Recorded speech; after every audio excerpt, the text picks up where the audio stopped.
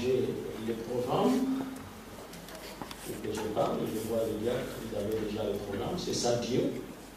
Dieu est inhabituel. Vous ne pouvez pas tracer un chemin pour dire qu'il va venir comme ça. Amen. Il faut faire attention. Amen.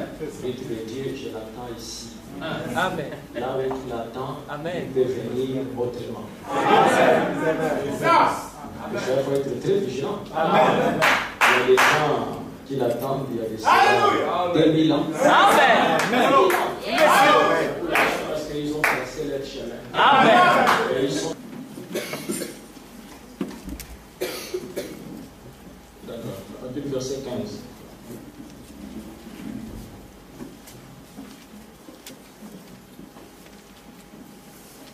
Je vais lire ici. C'est là au tableau. J'ai répondu, qui es-tu, Seigneur? Et le Seigneur dit, je suis Jésus que tu persécutes. Mais lève-toi et tiens-toi sur tes pieds, car je te suis apparu pour t'établir ministre et témoin des choses que tu as vues et de celles pour lesquelles je t'apparaîtrai. Je t'ai choisi du milieu de ces peuples et du milieu des païens vers qui je t'envoie, afin que tu leur ouvres les yeux. Merci, pour Seigneur. qu'ils passent des ténèbres à la lumière. Amen. Et de la puissance de Satan à Dieu. Amen. Pour qu'ils reçoivent par la foi en moi Amen. le pardon des péchés et l'héritage avec les sanctifiés. Amen. Inclinons nos têtes. Gracieux Père Céleste, Seigneur Jésus, Amen. je sais que tu es vivant, Père. Amen. Si tu n'étais pas vivant, je ne serais pas ici, Père, Amen. pour parler au sujet des morts. Amen. Car les morts ne peuvent rien nous apporter. Amen. Tu as dit, j'étais mort Amen. et je suis vivant au siècle des siècles. Amen. Puisque moi je vis, Amen. vous vivrez aussi. Amen. Père, je viens au nom de Jésus-Christ ce matin. Amen. Parler, Éternel, désormais de ta part. Amen. Car tu sais que je suis indigne de parler ici. Amen. Parce que je ne suis qu'un pauvre pécheur. Amen. Et toi, tu es saint. Amen. Tu es 3 fois saint. Amen. Et il t'a plu, Père, Amen. de parler au travers des hommes. Amen. Parce que tu les as rachetés. Amen. Maintenant, Père, Oh nous Seigneur. avons des requêtes de prière ici. Amen. Nous avons une requête d'un frère Amen. qui souffre de l'estomac. Amen. Cela fait 10 ans. Amen. Tu es Dieu. Amen. C'est toi qui as créé l'estomac. Amen. C'est toi qui as créé l'homme. Amen. Nous voulons remettre ces cas entre tes mains. Amen. Afin que ta main surnaturelle passe sur ses frères. Amen. Et les guérisse, Père. Amen. Si quelqu'un ici ne connaît pas le message, Amen. comme tu as envoyé Paul Amen. pour que les païens puissent passer des ténèbres à la lumière, Amen. de la puissance de Satan à Dieu, Amen. aide cet homme, Seigneur, Exauce-les, Seigneur. qui voit la lumière du temps. Amen. Père, pour ceux qui l'ont déjà reçu, Amen. je te prie de renforcer leur foi, Exauce-les, Seigneur. afin qu'ils sachent qu'il est plus Amen. Amen. Béni soit ton nom, Père. Amen. Bénis les offrandes et les dîmes Amen. et ceux qui les ont apportés. Amen. Dans le puissant nom de Jésus-Christ, nous te prions ainsi, Père. Amen. Amen. Nous remercions.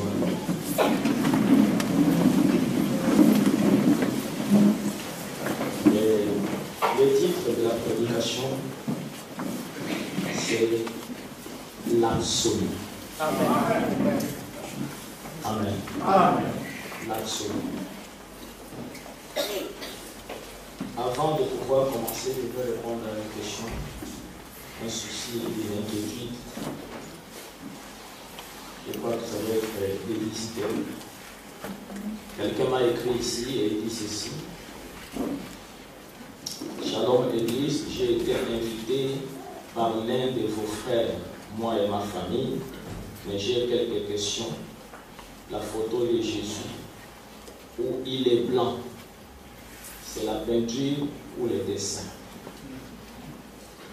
Et l'autre photo de Branham, qu'est-ce qu'il a au-dessus de sa tête? Qu'est-ce que le message peut m'apporter? Pourquoi pas d'autres églises? Amen. Amen. Amen. Amen. Ce sont de bonnes questions. Amen. Ce C'est cela que je suis en train de parler de l'absolu. Amen. Dieu vous bénisse. Amen. Amen. Je voudrais d'abord dire que les photos que vous voyez ici, que cela ne puisse pas vous en choquer. Amen. Et je sais que vous avez raison de vous inquiéter parce que il y a des écritures que les gens lisent et qu'ils font appliquer en rapport avec les photos que nous avons mises. Dans les livres d'Exode, chapitre 20, verset 4, Dieu avait parlé à Moïse. Vous avez entendu parler de Moïse. Tout le monde connaît qui est Moïse. Amen. Celui qui a libéré le peuple d'Israël de l'esclavage en Égypte. Dieu avait parlé à Moïse et Dieu lui a dit ceci. Tu ne te feras point d'image taillée, ni de représentation quelconque des choses qui sont en haut, dans les cieux, qui sont en bas, sur la terre, et qui sont dans les eaux, plus bas que la terre. Amen. C'est à Moïse que l'Éternel a parlé, n'est-ce pas? Amen. Tu ne te prosterneras point devant elle, et tu ne les serviras point, car moi, l'Éternel ton Dieu, je suis un Dieu jaloux, qui punit l'iniquité des pères sur les enfants jusqu'à la 3e et à la 4e génération de ceux qui me haïssent. Amen. Alors, cette écriture d'Exode que nous venons de lire ici, ce qui fait que quand les gens arrivent ici dans notre église et qu'ils voient ces photos, ils se disent, vous êtes des idolâtres. Amen. Amen. Et je vais expliquer que nous ne sommes pas des idolâtres. Amen. Si nous sommes des idolâtres, alors Moïse lui-même, c'est le premier idolâtre. Amen. Parce que c'est lui qui a donné cette écriture. Amen. Dieu lui a dit, tu ne feras pas les représentations des choses qui se trouvent dans les cieux. Amen. Amen. Sur la terre, sur la mer et même en bas de la mer. Amen. Ne les fais pas et ne te prosterne pas devant ces choses. Amen. Amen. Amen. Parce que moi je suis jaloux. Je suis un Dieu unique. Amen. Quand je te vois te prosterner devant des choses que toi-même tu as représentées. Amen. Amen. Amen. Je suis jaloux et moi je punis de génération en génération. Amen. Je demande de ne pas les faire. Et nous prenons encore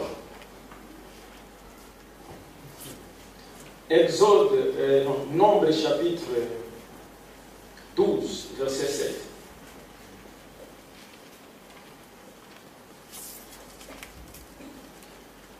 Nombre chapitre 12, verset 7.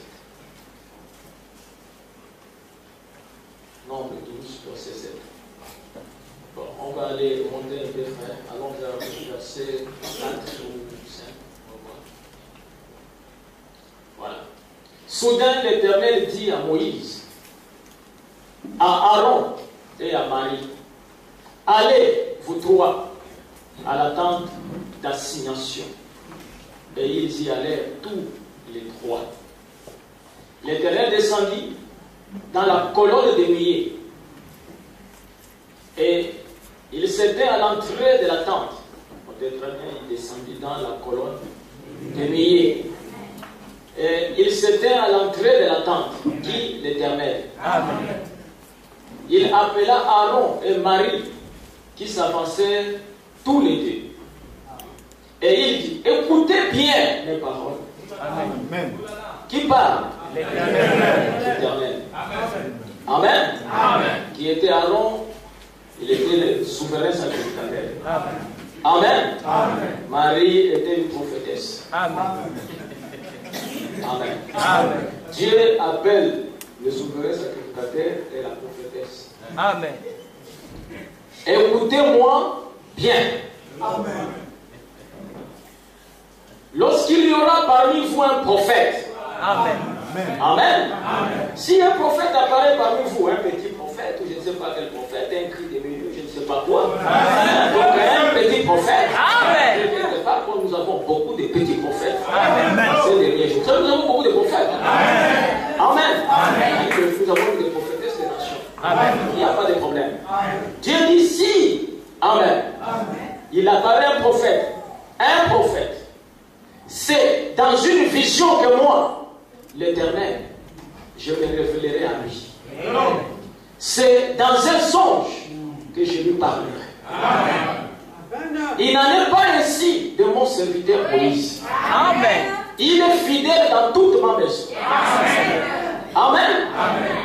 Je lui parle bouche à bouche. Amen. Je me révèle à lui sans énigme. Et il voit une représentation de l'Éternel. Amen. Pourquoi donc n'avez-vous pas craint de parler contre mon serviteur, contre Moïse? Amen. Amen. Il dit alors attention. Amen. Je sais que tu es le souverain sacrificateur. Marie, tu es prophétesse. Amen. Amen. Mais ne vous comparez pas avec Moïse. S'il y a un prophète au milieu de vous, Amen. Moi, Dieu pour lui parler, il doit dormir. Amen. Alléluia. Amen. S'il dort, je viens, je lui parle. Amen. Ou je lui donne une vision. Amen. Mais Moïse, Amen. Il est debout. Amen. Je suis debout. Amen. On se parle. Oui, monsieur.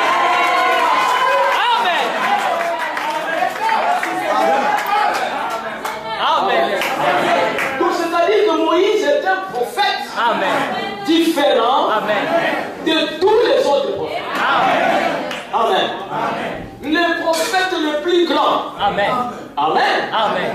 Que les enfants d'Israël ont eu. Amen. Qui leur a donné la loi. Amen. La Torah. Amen. C'est Moïse. Amen. C'est pour cela même quand Jésus est venu. Amen. Les enfants d'Israël n'avaient même pas peur de lui. C'est ça. Amen. Ils sont allés se tester avec ce que Moïse a dit. Amen. Quand ils avaient la parole de Moïse, ils n'avaient peur de personne. Parce qu'ils savaient qui était Moïse. Il leur a dit, est-il permis à une femme, à un homme de repudier sa femme pour un motif quelconque? Amen. Jésus leur dit, n'est pas permis à un homme de repudier sa femme pour un motif quelconque. Celui qui les fait, tout ça, il fait de sa femme adultère. Amen. Et ils lui ont dit, pourquoi Moïse?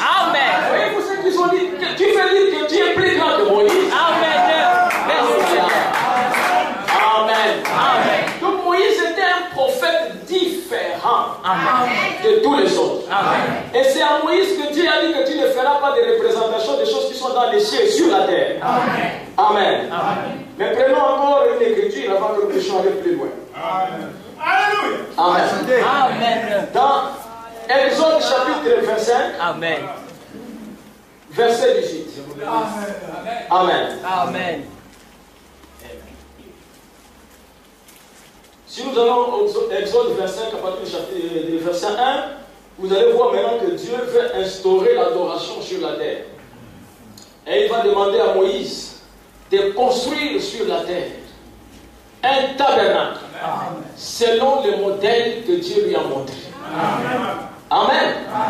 Voyez-vous déjà, bien mes frères, que le tabernacle que Moïse va construire, ce tabernacle-là existe déjà dans les cieux. Amen. Ce n'est pas Moïse qui l'imagine. Mais Dieu a refusé à Moïse d'imaginer quelque chose. Amen.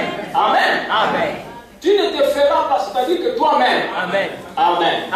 Comme nous pouvons prendre quelqu'un. Amen.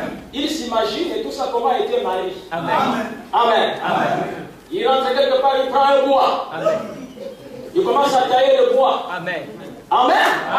Il taille une femme avec un petit bébé. Dieu a dit de ne pas le faire. C'est ce que Dieu a défendu. Est-ce que vous êtes d'accord avec moi? Parce que tu es en train de faire ça. Qui t'a demandé de le faire? C'est ton imagination. Comme tu as un don, tu es un artiste. Tu t'imagines une femme, tu vas faire une femme. Tu t'imagines un Jésus, tu vas fabriquer un Jésus, peut-être il a la couleur noire,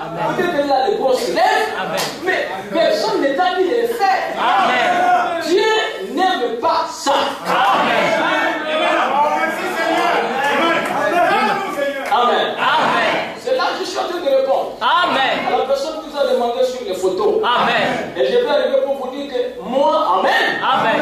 Je n'ai représenté rien. Amen. Je n'ai rien taillé. Amen. Je n'ai pas cherché un bois. Amen. Alléluia. Le même Dieu de Moïse. Amen.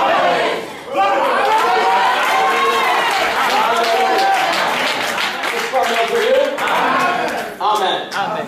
Remarquez, suivez-moi très bien. N'est-ce pas Dieu avait dit à Moïse de ne pas faire de représentation des choses qui sont dans le ciel? Écoutez maintenant. C'est Dieu qui parle. Amen. Tu feras d'un chérubin d'or. Tu le feras d'or bâti aux deux extrémités du propitiatoire. Amen. Fais un chérubin à l'une des extrémités et un chérubin à l'autre extrémité. Le chérubin, c'est quoi et tout ça? C'est un ange. Amen. Amen. Amen. Fais des anges. Amen. Amen. Amen. Amen. C'est ça. Amen. Amen. Moïse. Bien, mais qu'est-ce qui s'est passé? C'est pas toi qui nous a dit que Dieu t'a dit que... Amen. Alléluia. Amen. Amen. Amen. Qu'est-ce que tu as dit de faire avec l'ordre là et tout ça? Tu as dit de faire des anges. Amen. Il dit, vous voyez bien vous faire. Amen. Amen. Amen. Attention avec Moïse. Amen. C'est pour ça que je vous ai lu cette écriture. Amen. Tout autre prophète. Amen. Amen. Amen. Dieu peut lui donner un son. C'est ça. Peut lui donner une vision. Amen. Mais Moïse, Amen. c'est face à face. Amen. Remarquez là très bien la différence. Le même Dieu qui a dit à Moïse que tu ne feras pas de représentation des choses qui sont dans les cieux. Amen. Vient dire à Moïse, Amen. fais des chérubins d'or. Amen. Alléluia. Amen. C'est-à-dire c'est que Dieu refuse Amen. que l'homme se représente lui-même. Amen. Mais comme Moïse, il voit ça. Amen. Il dit, tu feras ça selon le modèle qui est dans les cieux. Amen. Donc il n'y aura pas d'erreur. Amen. Et toi, Moïse, viens, regarde le chérubin. Amen. Et fais-moi deux, tel que ce que tu as vu. Amen. Parce que ce n'est pas toi, Moïse, qui l'imagine. Amen. C'est moi, le Dieu. Amen. Alléluia. Amen. Merci. Amen. Parfait. Vous ne me direz pas que c'est Dieu qui a dit au pape et tout ça de faire la statue de Saint-Joseph. Non, monsieur. Amen. Amen. Je ne suis pas contre le pape, il est libre. Amen. Amen. Amen. Vous me direz pas que c'est Dieu qui a de fabriquer toutes les statues que nous voyons là. Quand vous allez sur la montagne, tout ça, il y a Marie. Est-ce que c'est Dieu qui lui a parlé? Mon frère, ce n'est pas Dieu. C'est lui-même qui a voulu représenter quelque chose. Amen. Amen. C'est pour ça que vous allez voir, même on représente Jésus. On est en train de le baptiser et quelqu'un prend l'eau sur les mains. C'est ce que Dieu refuse. Jésus n'a pas été baptisé comme ça. Il a été immergé dans l'eau. Alors Dieu dit, n'imaginez pas, il faut que je vous montre le modèle. Amen. Merci Seigneur. Amen. Amen. Amen. Écoutez, les chérubins étendront les ailes par-dessus, Amen. couvrant de leurs ailes le propitiatoire, Amen. et se faisant face l'un à l'autre. Amen. Les chérubins auront la face tournée vers le propitiatoire. Amen. Tu mettras le propitiatoire sur l'arche et tu mettras dans l'arche le témoignage que je te donnerai. Amen. Il dit maintenant, c'est là que je me rencontrerai avec toi. Amen.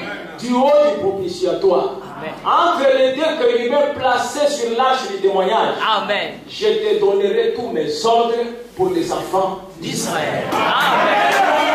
Alléluia. Amen. Quand tu placeras les deux chérubins et les ailes des chérubins vont se croiser, moi je viendrai là-bas. Amen. Et je me tiendrai là. Amen. Parce que l'Éternel habite au milieu des chérubins. Amen. Ça c'est ce qui se passe dans le ciel. Amen. Et il dit que tu fais ça sur la terre selon le modèle que tu as vu au ciel. Amen. Et quand Moïse a terminé l'arche, l'Éternel est venu dans le tabernacle. Amen. Et il s'est placé sur les ailes des chérubins. Amen. Mais comment est-il venu, bien mes frères? Amen. Amen. Amen. Il était une colonne de lumière. Amen. Amen. Amen. C'est cette lumière que Moïse a rencontrée. Amen. Si vous lisez Exode 3, Amen. Moïse a rencontré la lumière. Amen. Et la Bible dit que c'était un buisson ardent. Amen. Et la lumière l'a appelé par son nom. Amen. La lumière l'a dit Moïse, Moïse, où es-tu? Amen. Il lui dit, mais voici. Amen. Il dit, qui es-tu? Amen. Il dit, je suis le Dieu d'Abraham, Amen. le Dieu d'Isaac Amen. et le Dieu de Jacob. Amen. J'ai entendu les souffrances. Amen. Amen. Amen. Les cris de souffrance Amen. que Pharaon fait pousser à mon peuple. Amen. Et je suis descendu. Amen. Et je t'envoie. Amen. Alléluia. Amen. Comment était-il descendu? C'était une lumière. Amen. Et cette lumière était Dieu lui-même. Amen. Cette lumière-là, amen, Amen. est la même lumière que Paul a rencontrée. Amen. Amen. Amen. Nous venons de lire avec vous ici. Amen. Sur la route de Damas, Amen. il rencontra la lumière. Amen. Et la lumière appela aussi Paul par son nom. Amen. Amen. Amen. Il dit, Saul, Saul, pourquoi me persécutes-tu? Amen. Et remarquez que Saul, qui était un juif Amen. converti, Amen. un érudit de la parole, Amen. un élève brillant de Gamaliel, Amen. Gamaliel, un docteur de la loi. Amen. Ils avaient étudié la loi de Moïse. Amen. Et l'apôtre Paul savait que leur Dieu Amen. est une lumière. C'est ça. Et la lumière, c'est l'éternel. Amen. La lumière, c'est Jéhovah. La lumière, c'est Elohim. Amen. Paul connaissait tout ça. Amen. Mais il y a une révélation qu'il ne connaissait pas. Amen. Qui était la révélation de l'air. Amen. Cette lumière.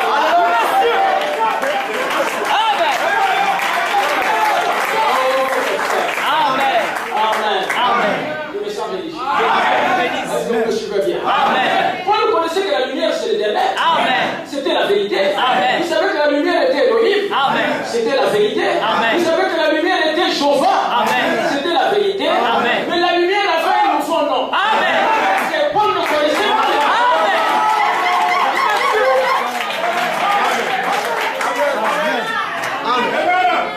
Amen. Maintenant, quand on lui pose la question, qui est-il, Seigneur? Et la lumière lui dit, Amen. je suis Jésus. Amen. Il dit, c'est pas possible. Amen. Amen. Mais qu'est-ce que lui faisait? Il allait pour persécuter ceux qui croyaient en Jésus. Amen. Parce qu'il disait, Amen, Amen. qu'ils étaient des idolâtres. Amen. Amen. Amen.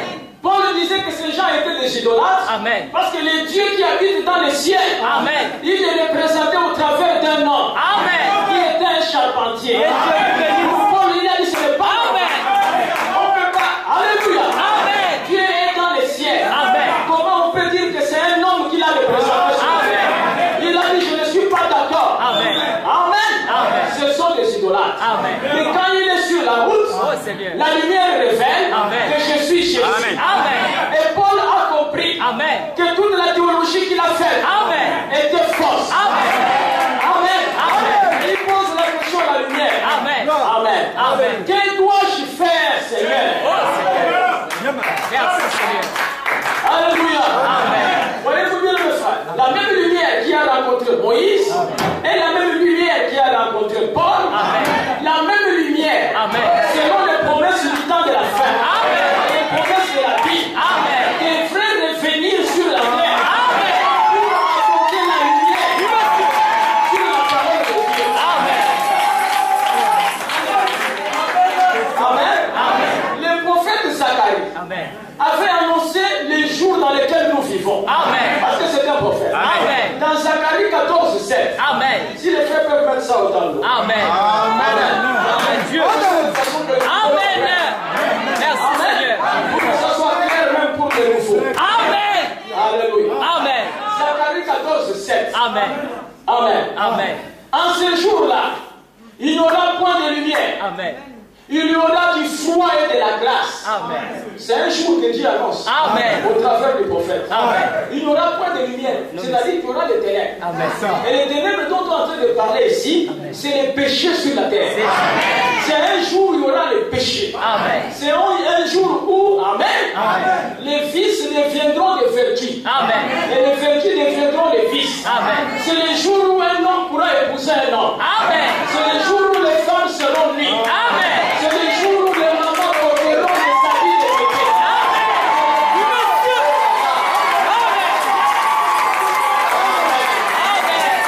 C'est le prophète qui dit ça. Amen. C'est un jour de ténèbres. Amen. Ce n'est pas le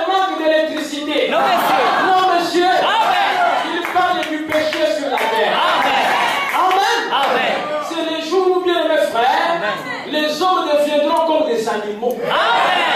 C'est le jour où Amen. on autorisera les hommes Amen. à marcher nuit. C'est ça. C'est le jour où Amen. les prédicateurs seront des voleurs. Amen. C'est le jour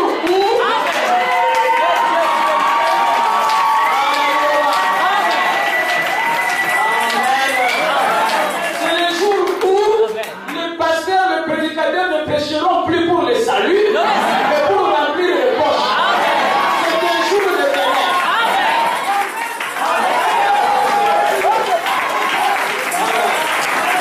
Les prophètes annoncent le jour. Amen. Et c'est le jour dans lequel nous vivons. Merci, Et Seigneur. vous voyez ce qui se passe sur la terre. Amen. Amen. Mais il y a une bonne nouvelle. Amen. Il dit ça sera un jour unique. Amen. C'est-à-dire ces jours-là Amen. ne seront plus semblables à d'autres jours. Non, merci. Amen. Amen. Un jour unique connu de l'Éternel. Amen.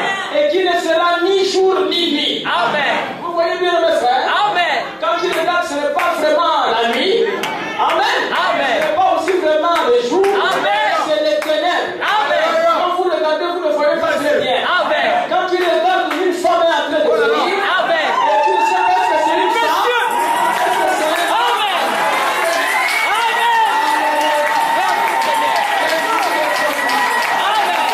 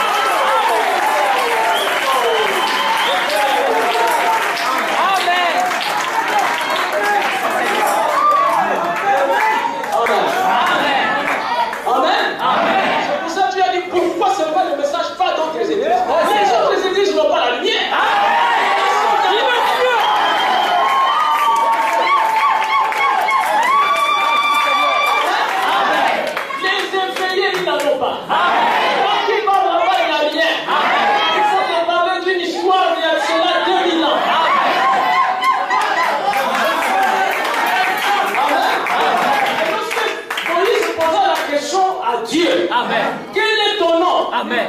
Il leur dit, il leur dira celui qui s'appelle Je suis. Amen. Il n'a pas dit j'étais. Non, monsieur. En Israël, c'était j'étais. Amen. Amen. Amen. Mais le je suis, c'est maintenant.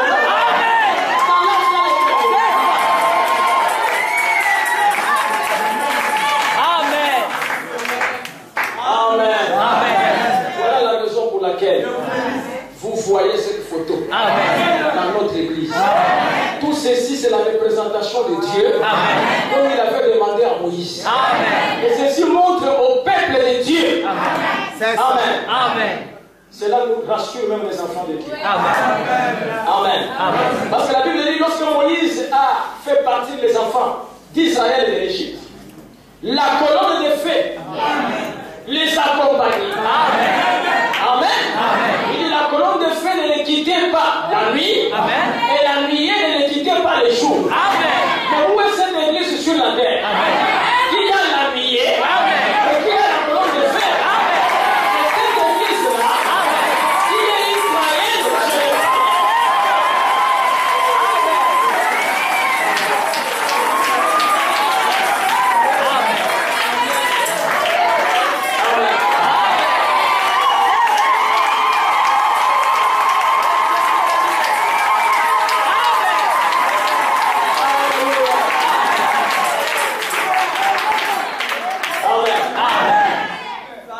les Jésus dont tu parles, les blancs. Amen.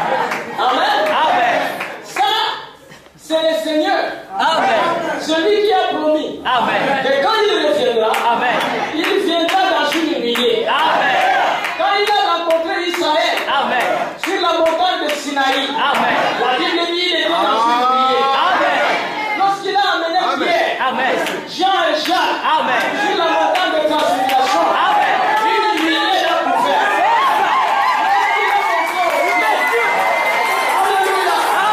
Lorsqu'il est monté au ciel, une nuée l'a dérobé. Et l'ange a dit, c'est Jésus que vous avez vu. Allant au ciel, reviendra.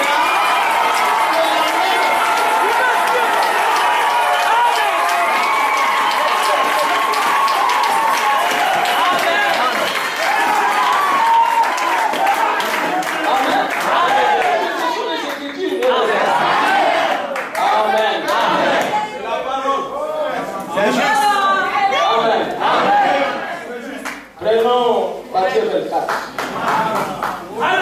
Merci Seigneur. Ça, ce n'est pas une peinture, frère. Non, monsieur. Ça, c'est une photo prise par la météorologie américaine. La photo. Si tu pars à Washington, les Américains ont dit Amen. Que c'est le premier être surnaturel qui soit photographié. Ce n'est pas une peinture. Non, monsieur. Amen.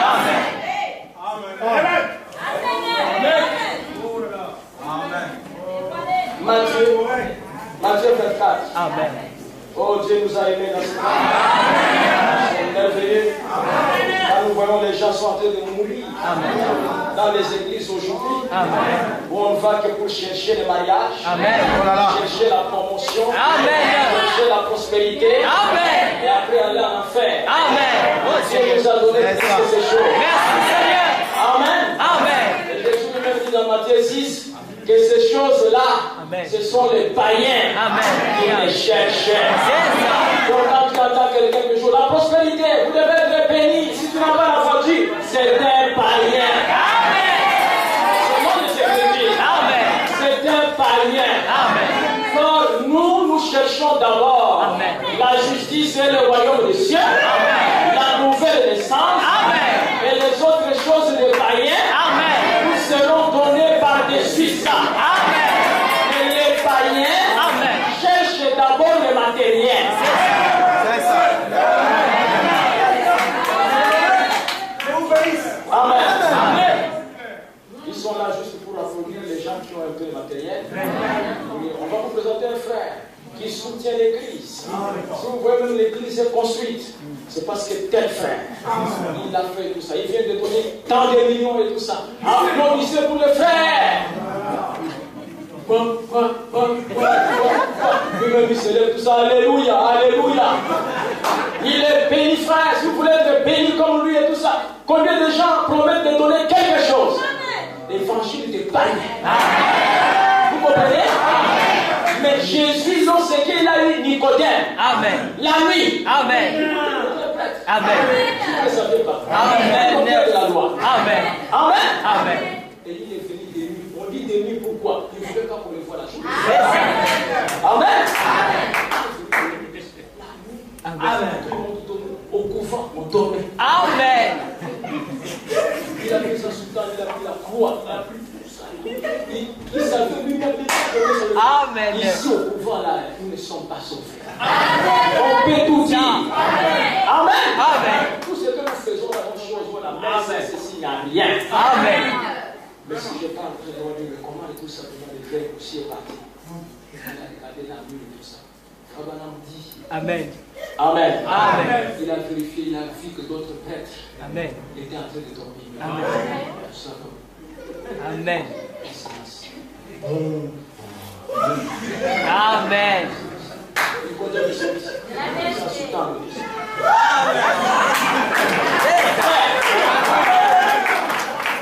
On ne joue pas avec la vie éternelle. Amen. Amen. Si tu viens dans une église éveillée, amen. Et tu sais qu'ici, elle nous appelle les branamistes. Mais tu sais que nous avons la parole. Et tu as honte de pouvoir dire que je suis allé vers les branamistes. Tu peux venir de nuit. Amen.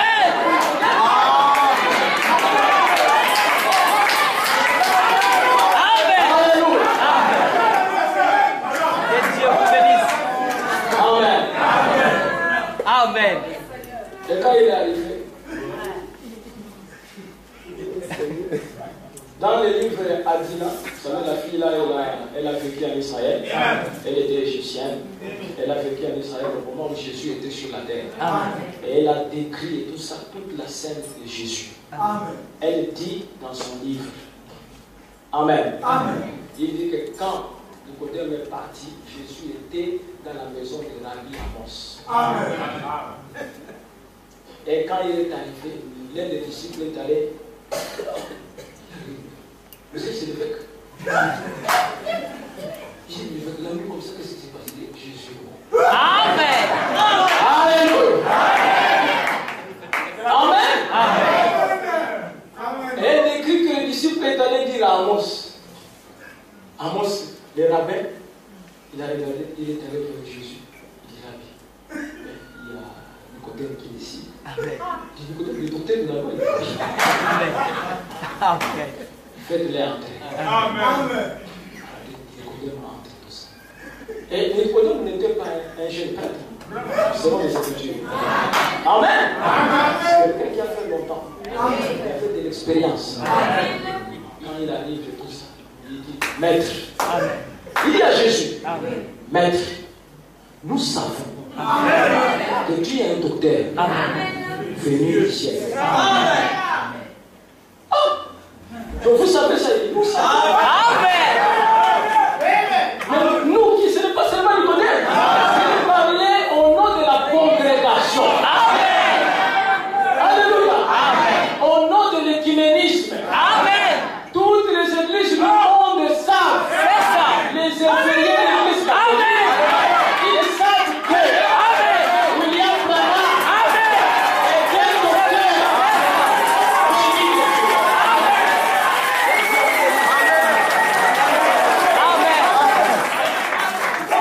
Amen. Amen.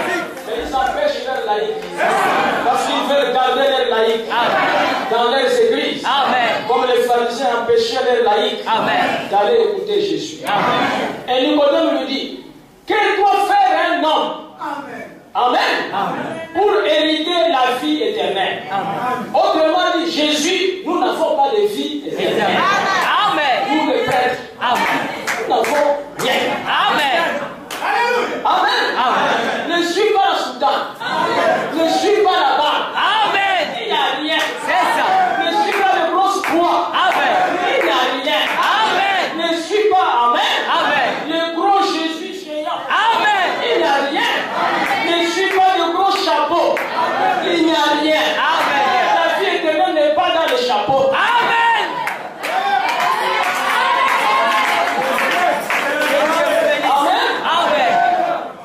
moi, ça m'amuse. Amen. Quand je vois aujourd'hui même, ils ont une grosse Bible. Ils appellent la Bible de Jérusalem. Elle est grosse, le frère. Que même le prêtre lui-même ne peut pas transporter. Il faut quelqu'un pour l'aider. Lui-même, il est habillé, il met un truc là-bas, il fait tout ça. Vous savez ce qui attire les gens, c'est le théâtre. Amen. Amen.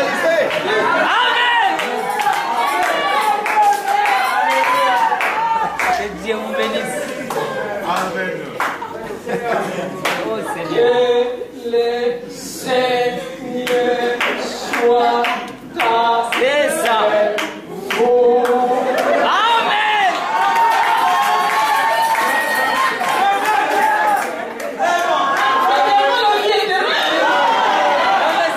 Alléluia. Amen. Théâtre. Amen. Amen. Amen. Vous m'avez dit que non. Qu'est-ce que moi je peux faire? Qu'est-ce qu'un homme peut faire? Amen. Amen. Amen. Je suis le salut individuel. Moi je suis le coupable. Amen. Je regardais tout cela. Si un homme n'est né d'eau et d'esprit, il ne peut pas voir le royaume de Dieu. Amen. Oh. Non, tu dois être de nouveau. Nicodème. Vous savez, Nicodème, c'était un homme intelligent. Amen. C'est un homme qui aime le noir sur blanc. Amen. Jésus lui dit qu'il faut être de nouveau. Nicodème a compris, c'est un théologien. Amen. Mais là, il pose la question, comment un vieux que je suis? Amen. Amen. Moi, je vais tourner dans le ventre de ma mère. Amen.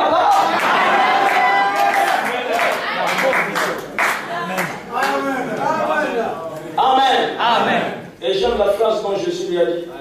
Lui dit Nicodème, Amen. toi qui es un docteur de la Vraiment. si tu ne peux pas comprendre lorsque je te parle des choses terrestres. Oh Seigneur. C'est Jésus qui dit. Amen. Donc des choses dont il parlait à Nicodème, c'était terrestre. Amen.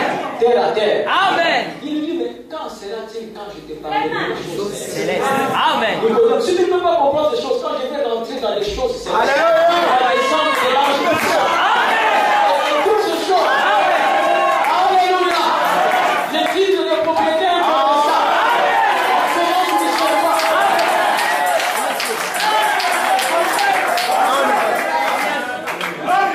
Amen. Amen. Voyez-vous bien, mes frères?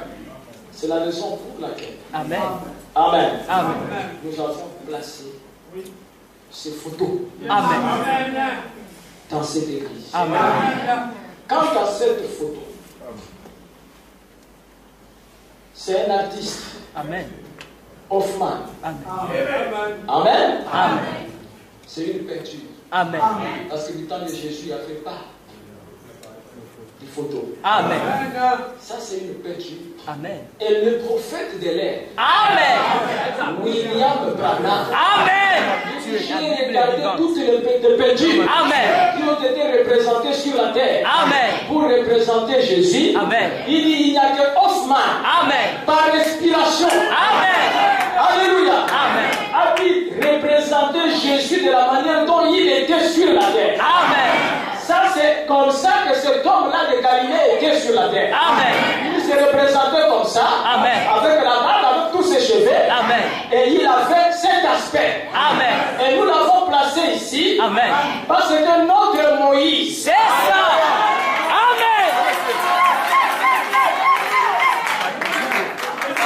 Amen. Amen. Amen. Amen. Vous n'avez pas vu ma photo ici.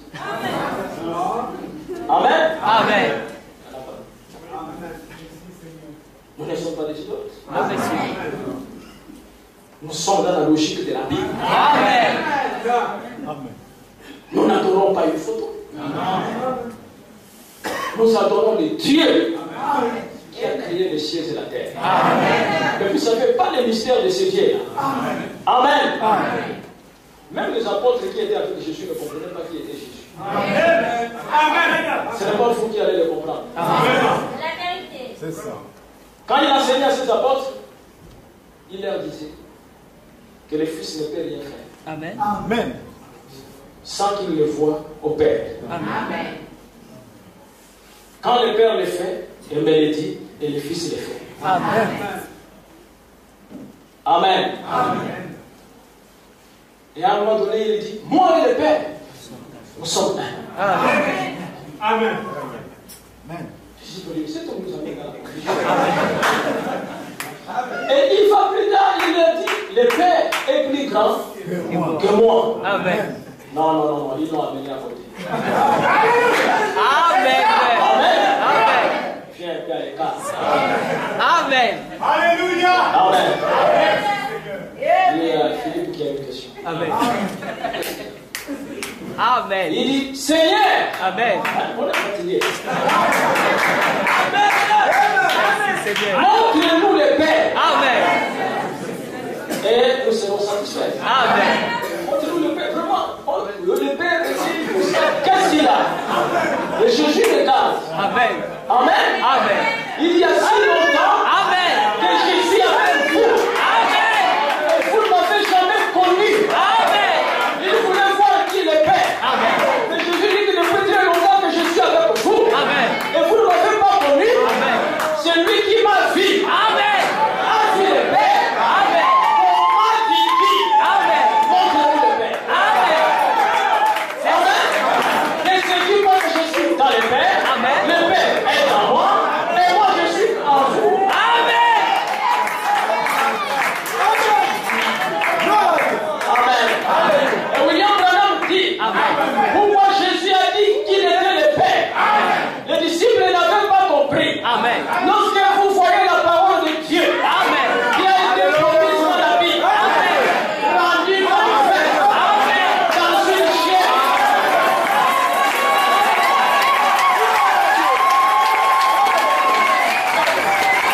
Alléluia. Oh là là. C'est merveilleux. Amen. Écoutez, frère. Que Dieu vous bénisse. Écoutez ce que dit la Bible ici. Amen. C'est vraiment merveilleux.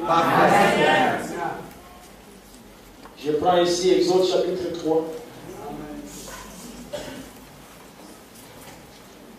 Quand on est ici, bien mes frères, nous n'avons même pas de soucis, même si je n'ai pas un seul franc. Amen. Je suis ailleurs. C'est ça. Je ne peux pas. Amen. Amen. Ce n'est pas des églises où vous entrez et tout ça. Vous n'entendez même pas ce qu'on dit, vous êtes en train de rêver pour vous. Comment devenir millionnaire. Amen. Amen. Vous êtes en train de regarder du côté des femmes. Si tu es un homme qui se dit, Amen. ici, on n'a pas ce temps. Amen. Les gens sont très hauts. Amen. Amen. Écoutez. Voilà. Au verset 5. Dieu dit, n'approche pas d'ici, ôte tes souliers de tes pieds, car les liens sur lesquels tu te tiens est une terre sainte. Et il ajouta, je suis le Dieu de ton père, le Dieu d'Abraham, le Dieu d'Isaac et le Dieu de Jacob. Moïse se cacha le visage car il craignait de regarder Dieu. Amen. Qui était le Dieu d'Abraham? Le Dieu de ton père, c'est celui-là. Amen. N'est-ce pas? Amen. Mais quand il vient, il se calme. Dans un nom. Il faut voir Dieu le Père. Amen. C'est la raison pour laquelle Frère Branham, pendant la prédication, dès qu'il veut commencer à prier pour les malades, Amen. Amen. Amen. Il dit, vous savez ce que j'entends. Amen. Il dit, bientôt il est là. Amen. Il se tient à 2 pieds de moi. Amen. Et il est en train Oui, monsieur. de s'établir Amen. à l'intérieur Que de Dieu moi vous bénisse. au moment où je vous parle. Amen. Et dès qu'il s'est rétabli complètement, Amen. et Frère Branham dit ceci. Amen. Je prends tout esprit. C'est ça.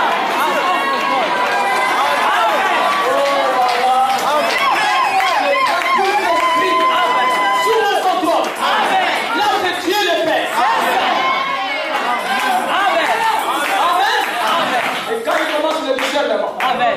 Toi tu viens de tel endroit. Amen. Tu t'appelles tel. C'est ça. Je ne te connais pas. Amen. Le Seigneur t'a guéri. Et dans la salle, il y a quelqu'un Amen. qui a une pensée négative. Amen. Il dit non, il est entré, c'est la qu'il n'est pas dit. Amen. Il est en train d'imaginer ces choses. Il dit, Amen. monsieur, attention. Amen. Je sens vers la salle. Amen. Un homme est en train de dire,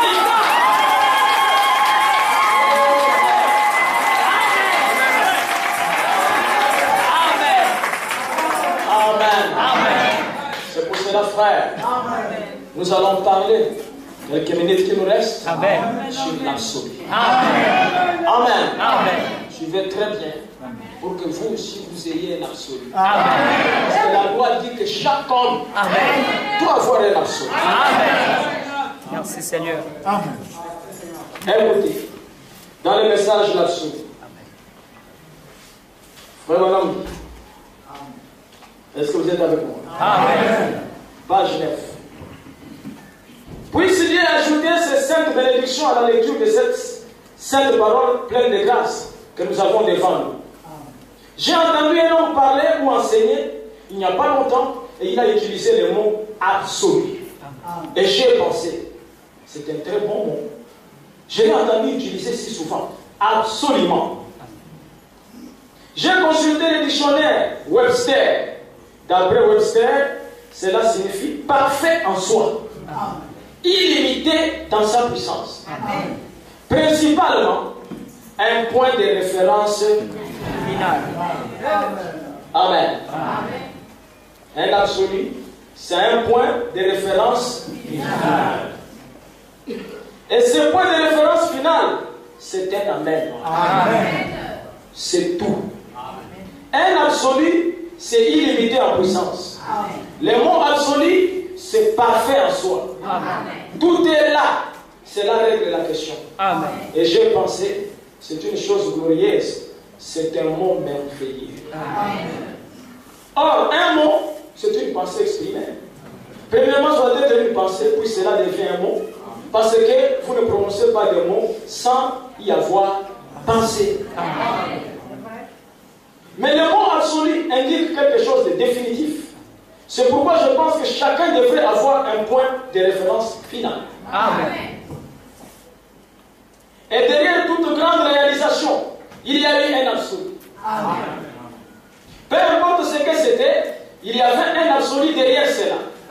Et toute personne qui veut réaliser quelque chose doit avoir premièrement l'absolu. Amen. Et c'est là l'ultime retour au point de départ, en passant par ceci et cela, et encore cela, jusqu'à ce que vous arriviez à cet absolu, ou l'amen, ou le point de référence final de ce que vous. En d'autres termes, vous devez avoir quelque chose auquel vous l'attachez.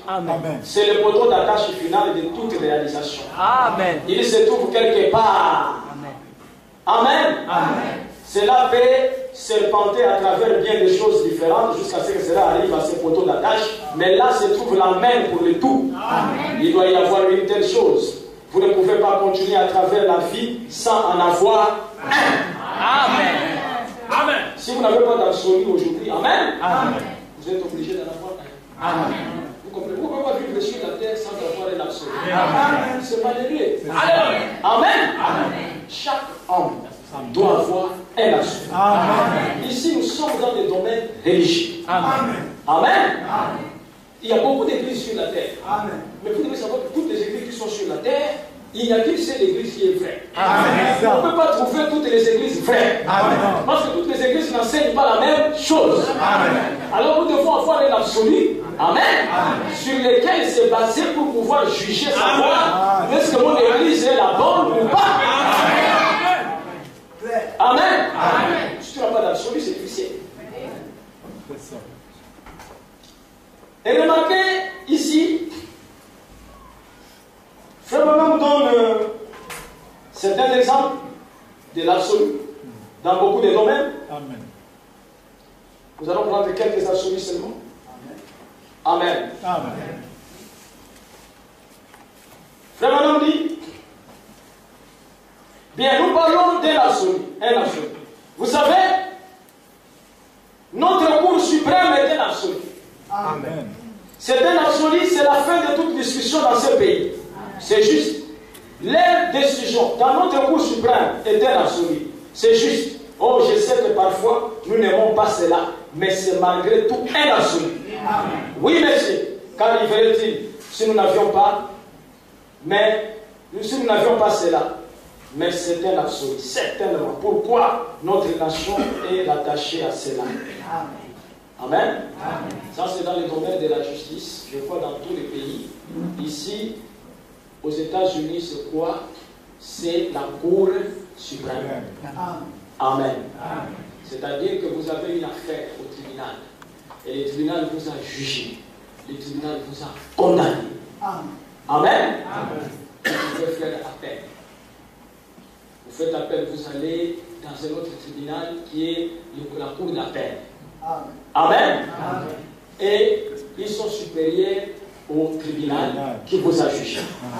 Ils vont juger l'affaire et tout ça. Et tout. S'ils trouvent que l'affaire était mal jugée là-bas, ils cassent cette décision.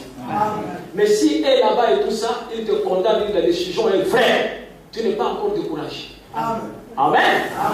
Tu amènes cela maintenant à la Cour suprême. Et quand la Cour suprême dit que tu es condamné, terminé. Parce que la Cour suprême, c'est l'absolu. Amen. Si tu vas voir un avocat et tout ça, non, je suis venu te voir et tout ça, j'ai un problème et tout ça. Il dit, tu étais à quelle cour? Il dit, non, j'étais à la Cour suprême. Il dit, mon ami. Amen. C'est fini. Après la Cour suprême, c'est Dieu. Amen. Personne ne peut donner. La Cour suprême est l'absolu dans un pays. Amen. Je vois, nous, ici au Gabon, on appelle ça la Cour de cassation. N'est-ce pas? Amen. C'est l'absolu au Gabon. Le tribunal de condamne, tu pars à l'appel et tout ça, cassation, confirme. Fin. Tu retournes à la maison. Amen. Parce que l'absolu a parlé. N'est-ce pas, bien mes frères? C'est comme aussi dans le gouvernement. Amen. L'absolu et tout ça, c'est le chef de l'État. Amen. Peu importe la décision que le ministre peut prendre. C'est ça. Amen. Le ministre prend la décision. Les gens trouvent que la décision n'est pas bonne. Les élèves commencent à marcher. Ils nous créent des embouteillages. Amen.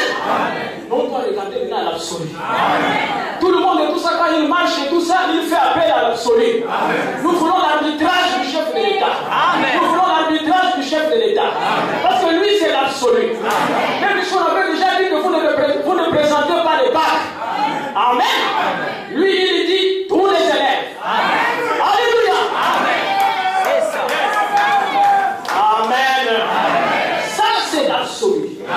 Dans le domaine de la politique. Parce que tu ne peux pas contester la décision du chef de l'État. Amen. C'est le seul qui a été élu au suffrage universel. Il représente tous les Gabonais. Mais toi, un député, Amen. Tu représentes qu'un petit groupe de l'Ambarénie. C'est ça. Tu ne sais pas tout. Tu n'as pas le même pouvoir que le chef de l'État. Est-ce que vous êtes avec moi? Amen.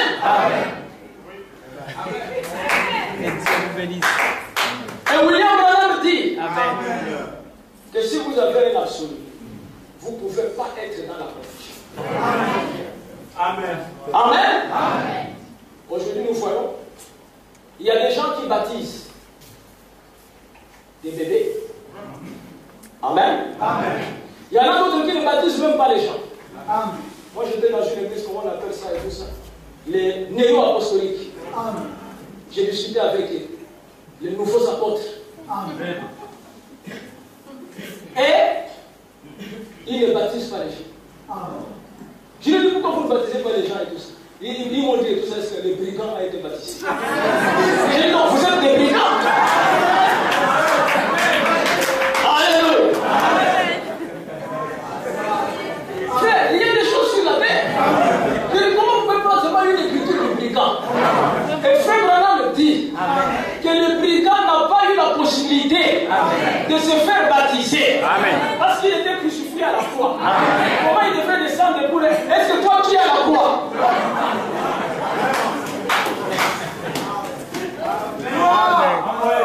Amen. Maintenant, quand ces gens-là, ils ne baptisent pas, parce qu'ils disent tout ça que le brigand n'a pas été baptisé, J'ai été avec une autre dénomination qu'on appelle l'armée du salut. Je le connais. C'est une armée. Ils ont, ils ont les caporales, les sergents, les colonels. Oui. Jusqu'au général, c'est une femme même qui commande ça. Général, une femme. L'armée du salut. Et quand ils vous chantent ici, ils s'habillent. Bien les frères, les enfants vont les suivre. Avec tout ce qu'ils sont. Amen. J'ai discuté avec eux aussi. J'ai dit, mais comment vous baptisez et tout ça? Ils m'ont dit, nous baptisons sous les drapeaux. J'ai dit, l'armée du salut.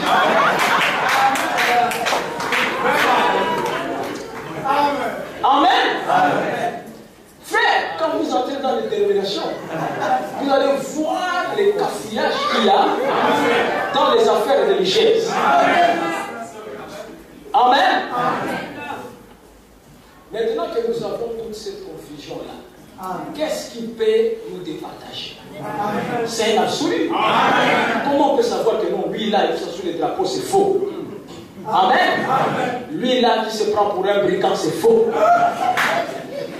Amen. Le prêtre catholique, lui, il baptise même un bébé.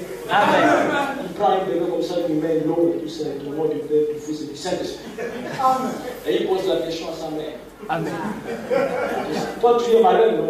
Veux-tu qu'on baptise cet enfant et tout ça? La mère dit oui.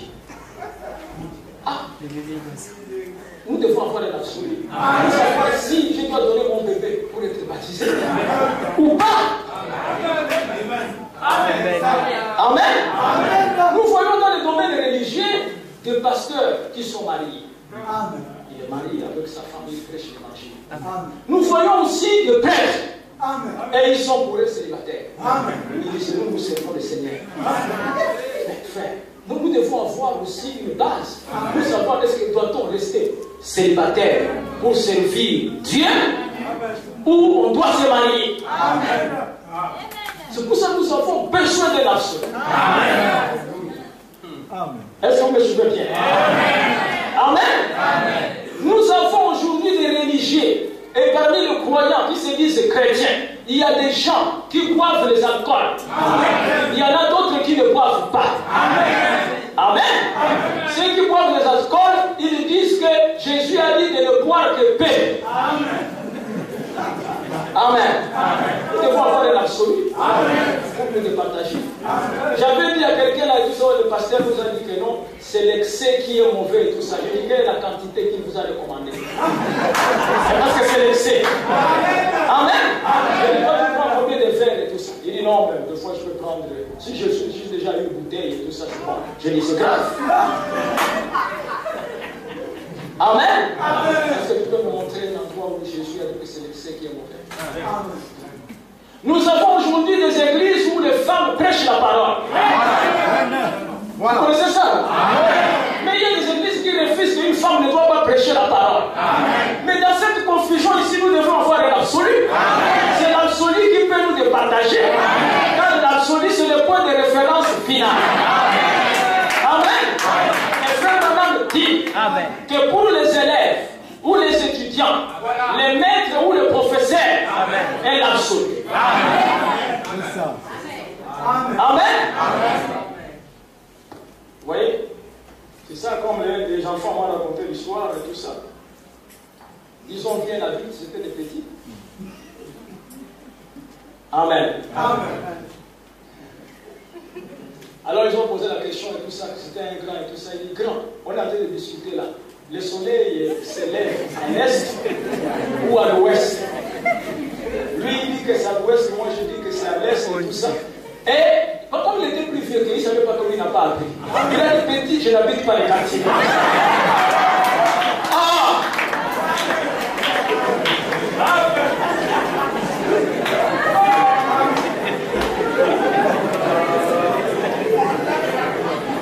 Amen. Ouais, comme il n'habite pas les quartiers, il ne sait pas si le soleil se lève à l'est ou à l'ouest. Mais pour départager ces deux enfants-là, frère, amen. Vous ne savez pas, la confiance que votre fils a en son maître concernant les affaires de l'école. Ce n'est pas la confiance qu'il a en toi. Tu veux que même qui a étudié plus que son maître. Amen. Moi, une fois, il m'amène les mathématiques. Amen. J'ai fait ça et tout ça, une méthode là et tout ça. J'ai dit ça, il faut chercher les commis, tout ça et tout. Je trouve la réponse et tout ça et tout. Il m'a dit, c'est pas ce que les maîtres. Amen. Ce n'est pas comme ça.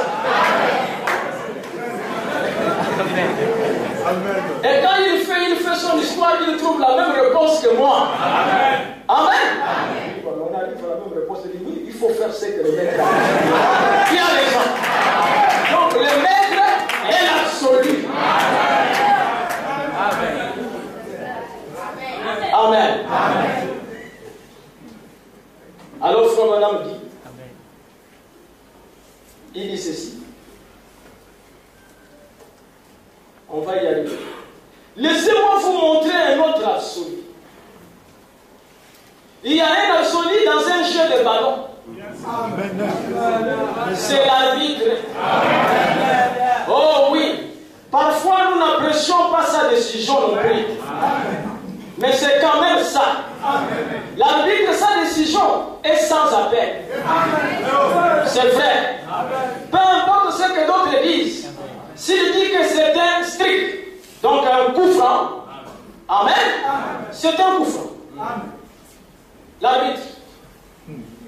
Amen. Tu peux même prendre le ballon, tu as dribblé tout ça, bien, tout ça. Les supporters, tout le monde a tribune debout et tout ça, par terre, boum, les filets bougent, quand, les gens, lui il fait comme ça.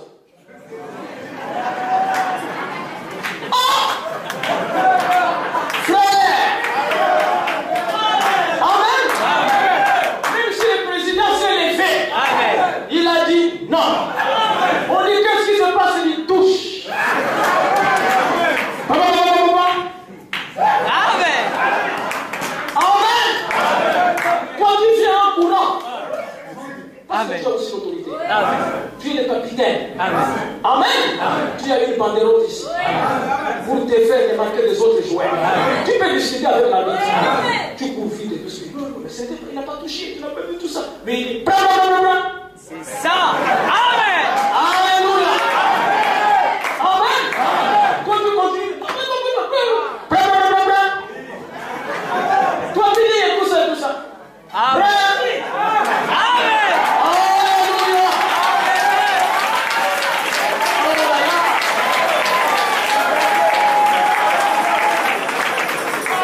Amen. Il a deux faces de la carte. Amen. La carte jaune. Amen. Avertissement. Amen. La carte rouge. Amen. Exclut. Amen. Amen. L'arbitre est un absolu. Amen. Bien mes frères, si l'arbitre est pour vous, vous pouvez gagner le match. Amen. Amen. Tu peux dire l'affaire. Amen. Tu as les ballons, tout ça, tu veux aller marquer, toi-même tu sais que tu es loin. Amen. Quelqu'un vient te faire seulement comme ça, tu tombes seulement. Prêt.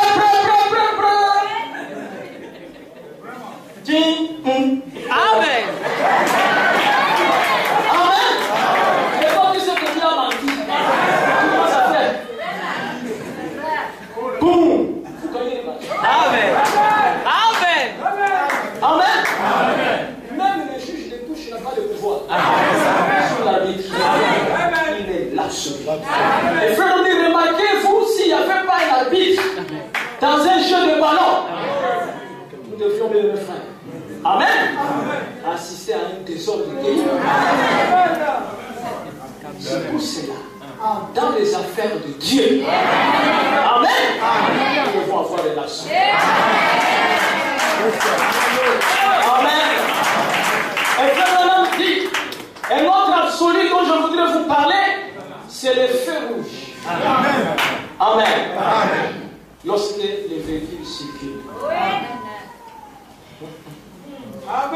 Amen. Il dit, mais s'il n'y avait pas de feu rouge, imaginez combien de faire. Quand il n'y a pas un feu rouge, ça ne marche pas. Chacun veut passer. Amen. prêcher, toi tu fais quoi? Mais toi là-bas. Amen. Et frère Branham dit les feux rouges. Amen. Évite les embouteillages. Ici, nous n'avons pas d'absolu. Amen. Voilà la raison pour laquelle nous avons beaucoup d'embouteillages dénominationnels.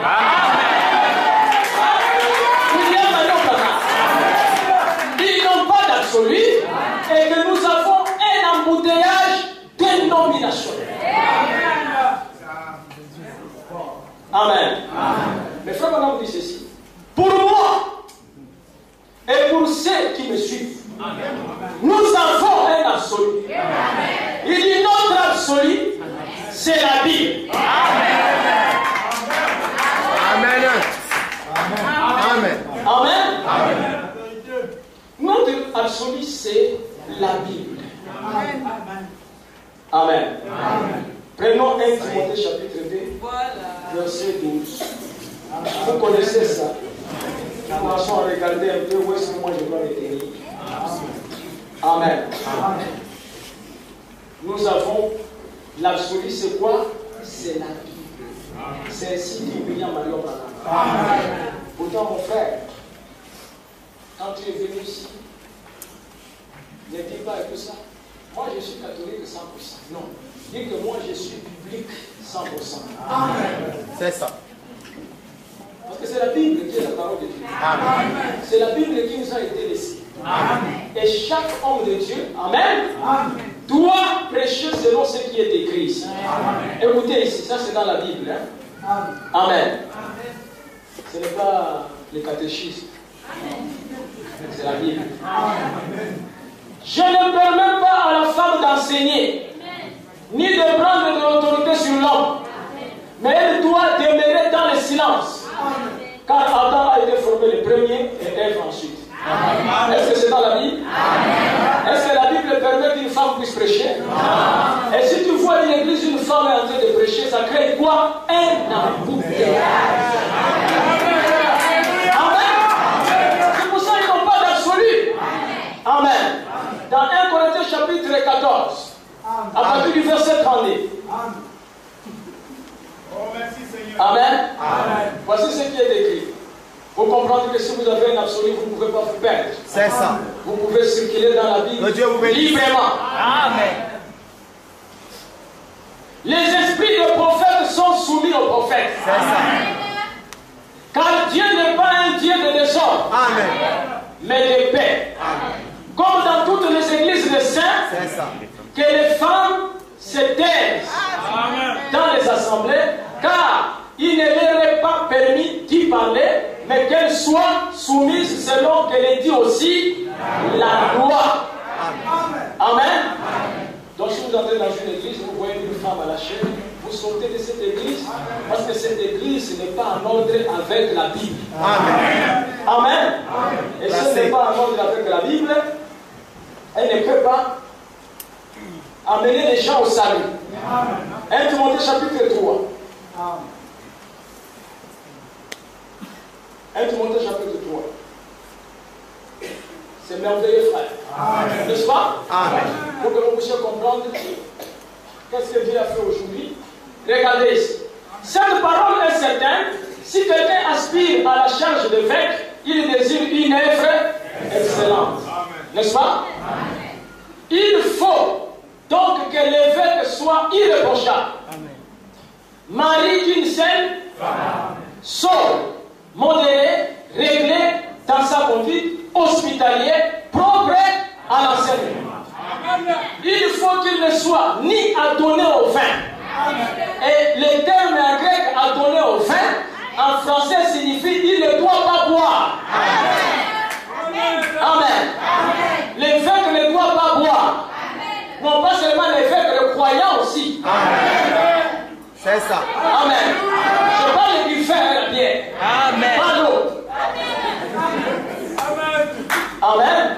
Qu'il ne soit ni adonné au vin, ni violent, mais intelligent, pacifique, désintéressé. Écoutez, il faut qu'il dirige bien sa propre maison. Amen. Et qu'il tienne ses enfants dans la soumission et dans une parfaite honnêteté. Écoutez maintenant ce qui suit. Car si quelqu'un ne sait pas diriger sa propre maison, comment prendra-t-il soin de la paroisse de Gembo?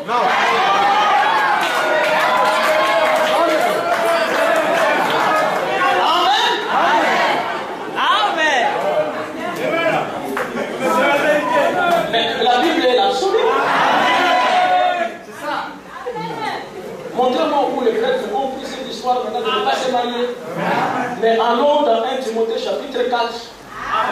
Nous allons voir comment le prophète parle. C'est ça. Amen. Oh bien-aimés frères, si Dieu vous a fait sortir de ce système, Dieu vous aime. Amen.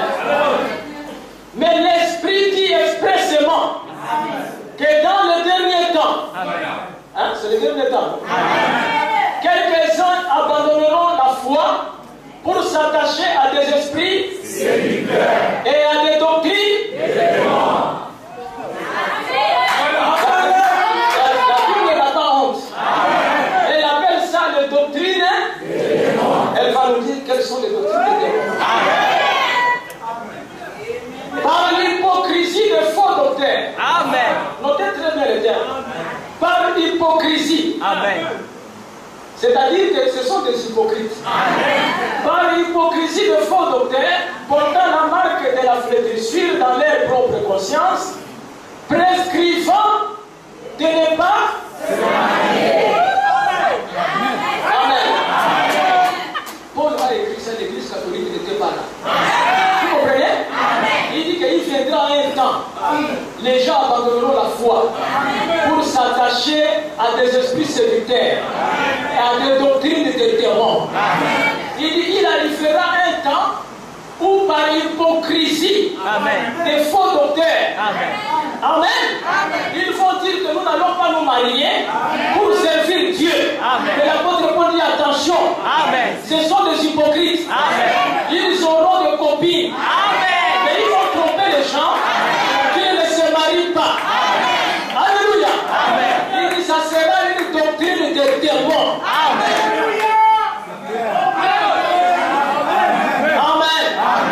Et il continue encore, vous allez voir comment il a vu aussi les témoins des gens. Amen. Et de s'abstenir d'aliments que Dieu a créés pour qu'ils soient pris avec action de grâce par ceux qui sont fidèles et qui ont connu la vérité. Nous ne mangeons pas les étouffés. Hein? Pourquoi? Nous sommes les témoins des gens. Les porcs aussi, nous ne mangeons pas. Mais pourquoi vous ne mangez pas les porcs? Il dit les démons sont dans les porcs. Bon. Je prends seulement 1 Timothée 4. Je dis, toi tu as un problème. C'est ça. Les aliments que Dieu a créés.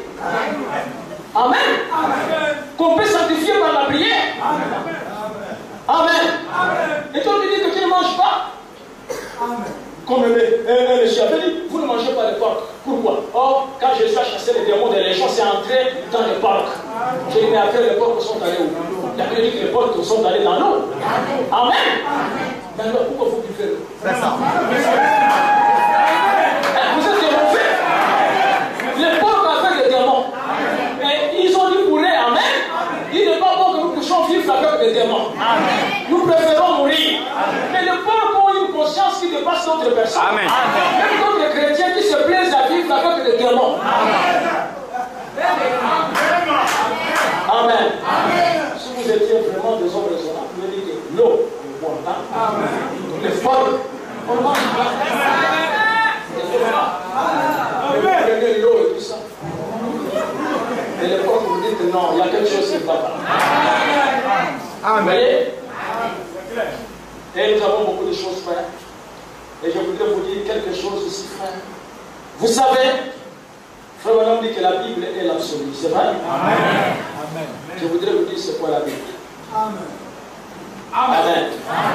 La Bible que vous voyez ici, ce sont les paroles des prophètes. Amen. Quand les prophètes parlent, Dieu a parlé aux prophètes, on met ça sous la forme de Bible. C'est pour ça que vous voyez ici, vous trouverez Moïse, vous trouverez Ézéchiel, vous trouverez Amos, vous trouverez Daniel, vous trouverez tous les prophètes. Mais il y a un prophète et le dernier des prophètes avant que le monde ne soit détruit. Celui-là, il sera envoyé chez les gentils pour rétablir l'Église. Et ce prophète est promis dans Malachie chapitre 4. Voici, avant que le grand jour de l'Éternel arrive, ce jour grand et redoutable, voici, je vous enverrai Élie le prophète. Et ce prophète-là est venu, et c'est celui qui nous a révélé la parole, et son nom c'est William Branham. Vous voyez ce que je vais faire? Écoutez ce que dit Frère Branham dans le message, l'ordre de l'Église. Amen. L'ordre de l'Église de 1963, je crois.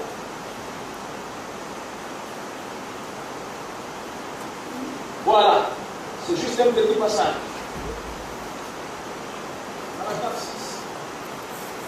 Or, je ne cherche pas à usurper l'autorité ou quelque chose comme ça. Mais vous voyez, si un homme ou quoi que ce soit possède des dettes, il ne sait pas où aller. Dieu n'a jamais mis des dettes à son Église. Amen. Il ne sait pas où aller. Dieu n'a jamais mis des dettes à son Église. Il a une seule tête. Il a toujours traité dans chaque génération, et comme nous le savons, nous l'avons étudié dans les Écritures, c'est toujours avec un seul individu qu'il traite. Amen. Parce que quand vous avez deux hommes, vous avez deux opinions. Amen. Cela doit aboutir à un absolu final. Amen. Et mon absolu est la parole, la Bible. Amen. Et en tant que pasteur de l'église ici, mon absolu est la parole. Et je sais que vous, les frères, vous me considérez un peu comme votre absolu. Amen. En ce que, tant que je suis Dieu. Amen.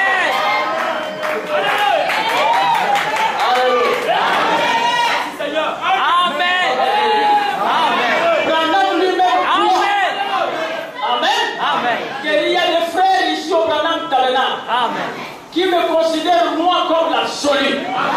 Moi, Sother, mon absolu, ce n'est pas la Bible. Amen. L'absolu de Branham, c'est la Bible. Et moi, mon absolu, c'est Branham. Parce que Branham est un prophète. C'est le prophète qui peut comprendre la Bible. Là où on me parle d'un cavalier, sur un cheval blanc. Quand j'entre là-bas, je ne saurais pas qu'est-ce que cela signifie.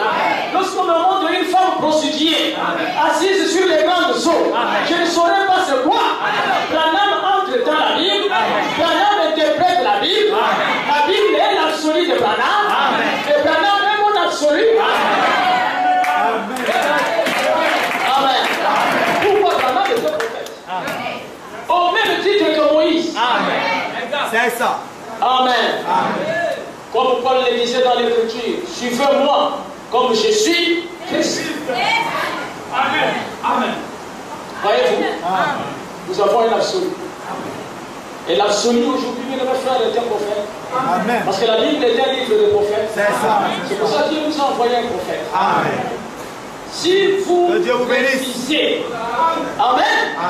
Même si vous êtes croyant, même si vous êtes religieux, même si vous êtes quoi, même si vous gênez, même si vous êtes Aaron, même si vous êtes Marie, même si vous êtes quoi, Amen. Moïse est différent de tous les prophètes. Amen. Et Moïse dit que l'Éternel, votre Dieu, suscitera du milieu de vos frères. Un prophète comme vous. Amen. Et vous l'écouterez. Et ce prophète est venu se faire maintenant. C'est pour ça que lorsque nous prêchons le message, nous lisons la Bible et nous disons ce que Branham a dit. Amen. Amen. Et si vous recevez ces choses-là, Dieu vous donne le baptême du Saint-Esprit. Amen. Amen. Amen. Amen. Vous savez ce qui choque les gens aujourd'hui? Parce que moi j'entends toujours les gens dire, mais pourquoi vous élevez un homme? Vous élevez un homme. Ça c'est vraiment bien l'opinion des pharisiens. Amen. Moi je discute avec un pasteur. Il dit pourquoi vous élevez un homme? J'ai dit quel homme? Il dit vous élevez William Branham. Vous élevez William Branham, c'est un homme. J'ai dit vous élevez Guy. Amen. Je lui ai posé la question. Amen. Il m'a dit moi j'élève Jésus. Je lui ai dit Jésus est un animal.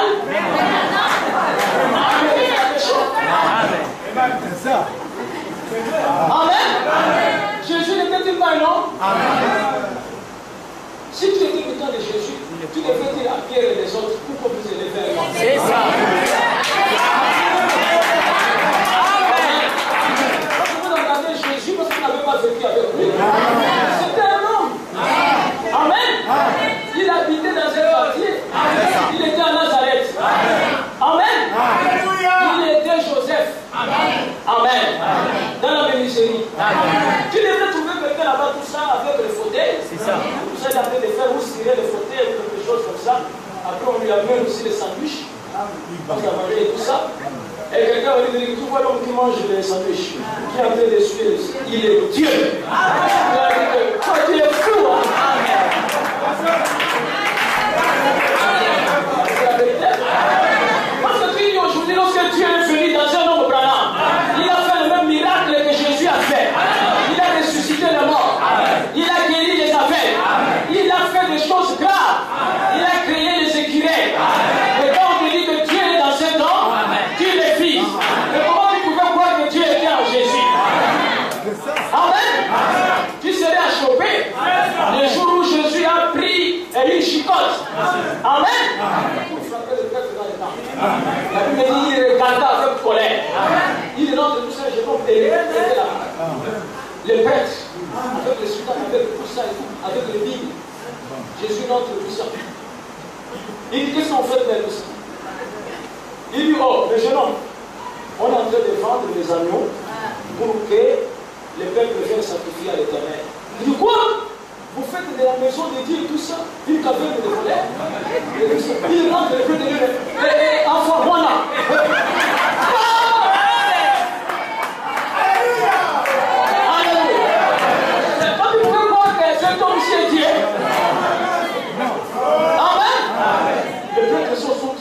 La nouvelle est partie partout et tout ça. Le l'homme dit qu'il a renversé les tables.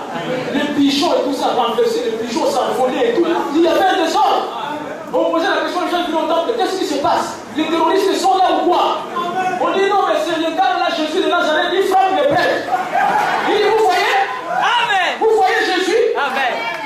Merci Seigneur. Alléluia. Hébreux 13:8 dit qu'il est le même hier, aujourd'hui et éternellement. Et je vais vous dire, mon frère, si aujourd'hui tu crois en Branham, que Dieu a envoyé Branham, que Dieu était en Branham, si tu étais en Israël, tu donnes de Jésus, tu devrais être avec Pierre, Jacques et le sang. Si tu étais en Égypte, tu serais avec Josué et Caleb, soutenant Moïse. Quand il ne change jamais. Celui qui était en Moïse, c'est celui qui était en Jésus.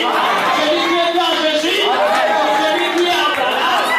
Celui qui était en Branham, c'est celui qui est en moi. Et celui qui est en moi, c'est celui qui est en vous.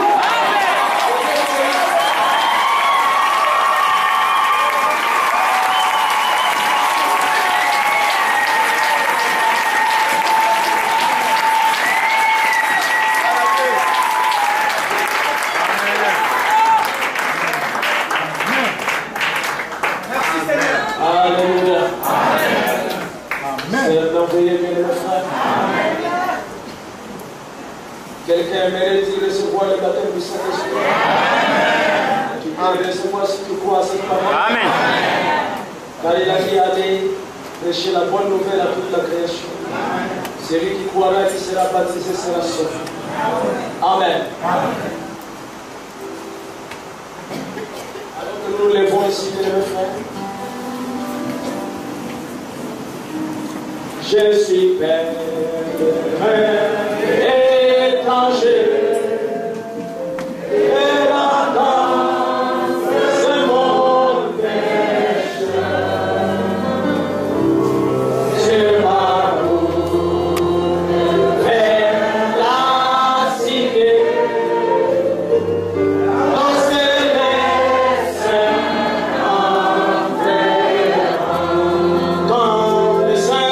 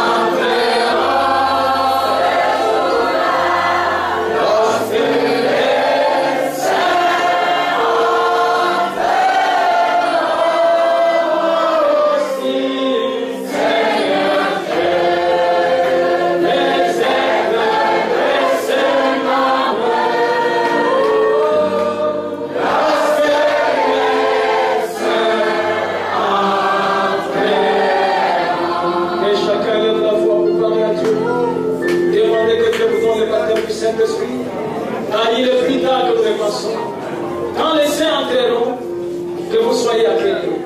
Que votre nom soit cité. Prions tous le Seigneur.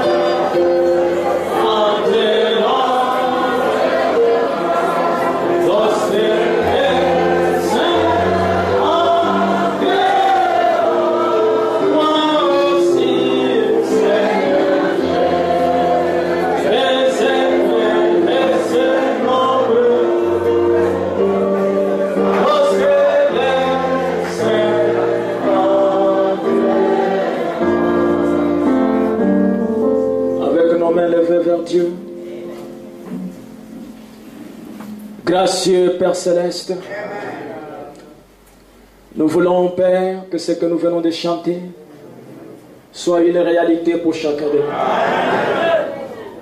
Le temps est mauvais, Seigneur. L'évangile est vrai. Il y a trop de péchés sur la terre. Toi-même, tu as dit que si les temps n'étaient pas abrégés, aucune chair ne serait sauvée.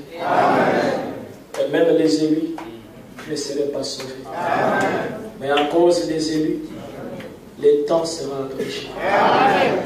Père, tu vois tes enfants. Tu vois dans leur cœur les désirs qu'ils ont. Ils croient que le message est vrai. Ils veulent la nouvelle naissance. Ils veulent laisser le monde. Il n'y a rien de bon dans le monde.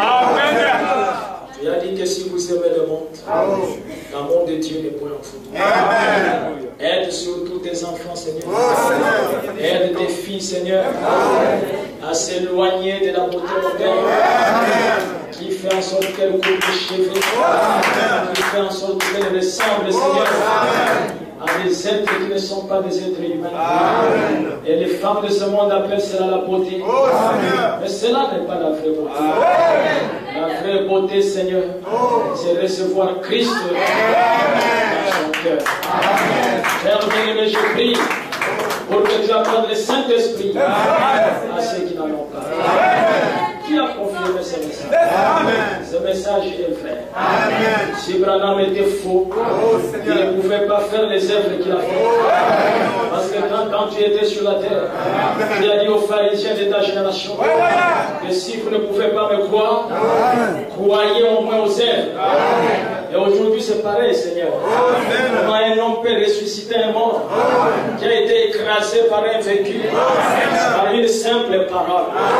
Comment un homme peut parler au soleil et le soleil obéit, Seigneur?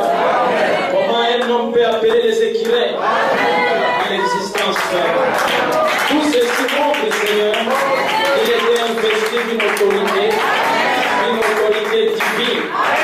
Tout cela tu l'as fait, Seigneur, pour nous convaincre, Père, que c'est toi qui l'as envoyé et que nous devons le croire. C'est pour ça que je te présente ce matin un groupe d'hommes et de femmes qui croient ce message. Donne-leur le baptême du Saint-Esprit. Donne-leur du succès dans leur travail, dans leur entreprise, dans cette vie ici sur la terre. Accompagne-les, Seigneur. Tu es de requêtes pour les personnes malades. Tu es encore le même Dieu avec nous, Seigneur. Il est écrit dans ta parole que je suis l'Éternel qui guérit toutes vos maladies. Je sais que tu l'as déjà fait à la croix, mais accomplis cela physiquement pour que crois à ta parole. Oh Dieu, il y a d'autres qui vont voyager.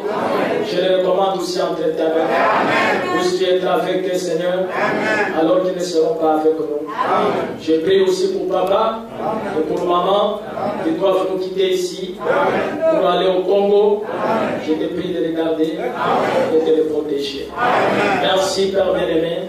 Tu sais que nous t'aimons parce que toi, tu nous as aimés les premiers. Béni soit ton nom. Au nom de Jésus-Christ, nous te prions ainsi, Père. Amen.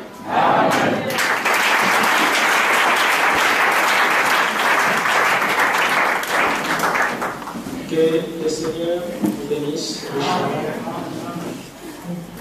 Est-ce que vous aimez le message?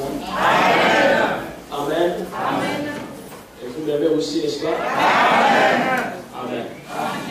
Parce que des fois, vous savez, je prêche des messages à caractère vraiment fort qui réprimande ce que vous faites. Amen. Amen. Même des fois, ma femme me dit, chérie, mais tu as prêché très fort. Tu as prêché, mais sais-tu pas que tel frère se trouve dans cette situation? Ne sais-tu pas que telle sœur se trouve dans cette situation? Peut-être qu'elle était vexée. Je dis, elle ne peut pas être vexée si c'est une fille de Dieu. Amen.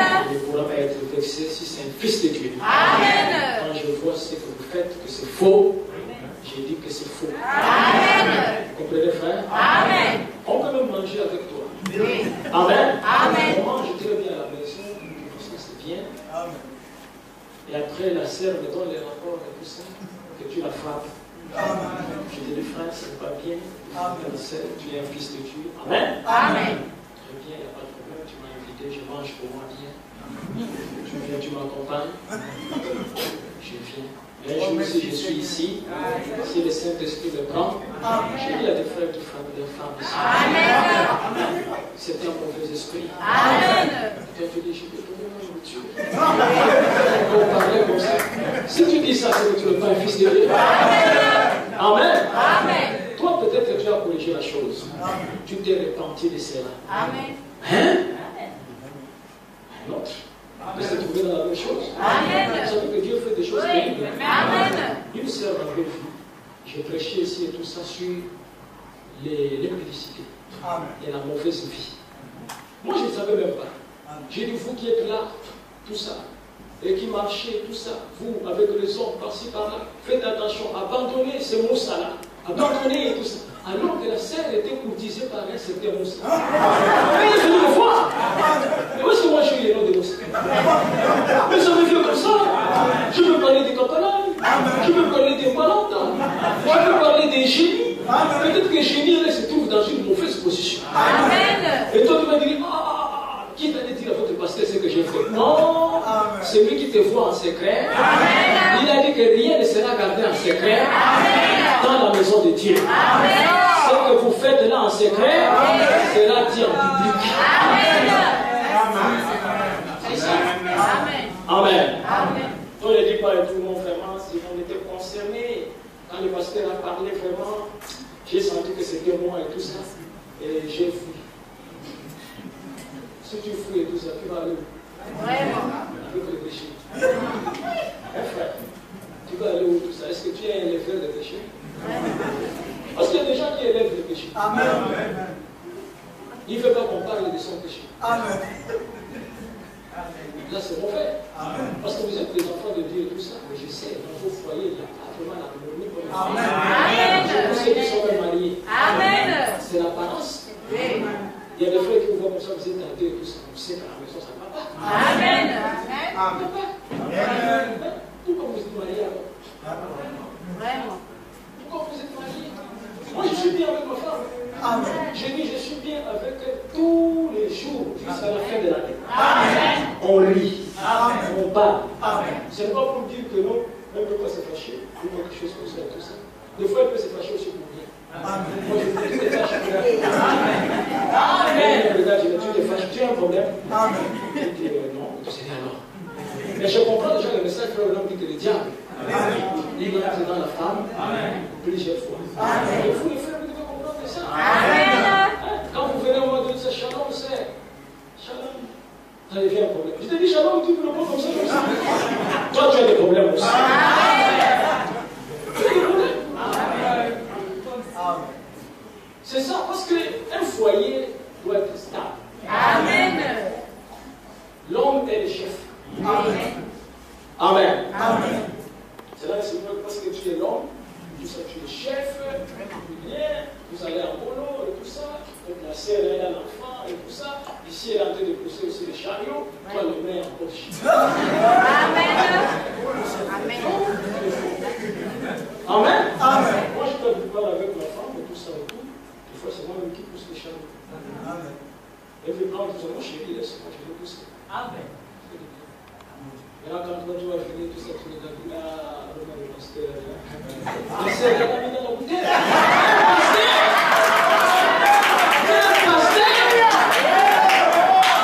Mais tu es faux.